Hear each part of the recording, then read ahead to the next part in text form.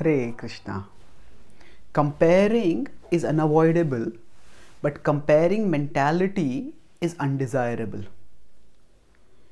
We live in a competitive world where inevitably we are pitted against others and comparison happens. If we are students in a class, we'll be graded, and some students will come first, some students will be in between, some students will be last. If we are in a job, some people will be in a hierarchy, and some people will be paid more, some will be paid less. So this kind of grading and comparing is just unavoidable. However, this is a comparison for functional purposes, and very different from it is the comparing mentality.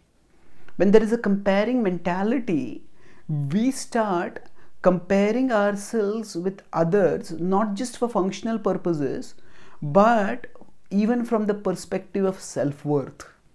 That means if we are in a class, we identify ourselves with our grades or marks so much that we start thinking that if we have less marks, that means we are worthless.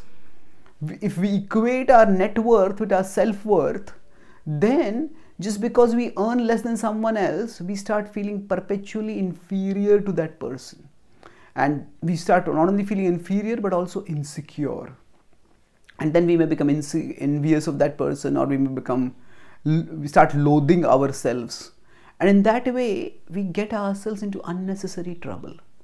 So comparing mentality comes when we take a functional comparison to be a foundational identification. A functional comparison means, yes, in the world there are hierarchies, and there is comparison which inevitably comes within those hierarchies of excellence in whichever field they may be. But a foundational identification means that we start equating that functional comparison with the core of who we are, and thus we get ourselves into unnecessary trouble.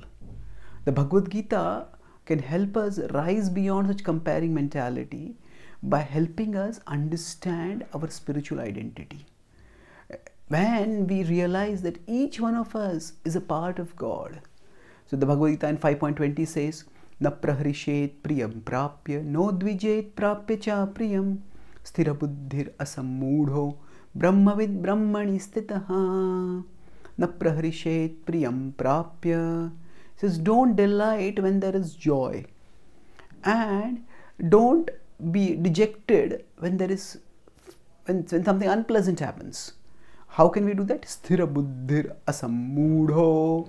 When the intelligence is fixed and it is not deluded. And how can the intelligence be fixed and not deluded? Brahmavid brahmani stitaha. When we are situated on the Brahman platform, when we understand our spiritual identity, and not just understand it theoretically, but also realize it by situating our identity, our self-identification in our spirituality. So we can avoid comparing mentality by understanding that each one of us is a soul, that each one of us is a part of Krishna. Mamaivaamsho jiva loke, jiva bhutah sanatanaha. Every one of us is loved by Krishna. Every one of us is precious for Krishna.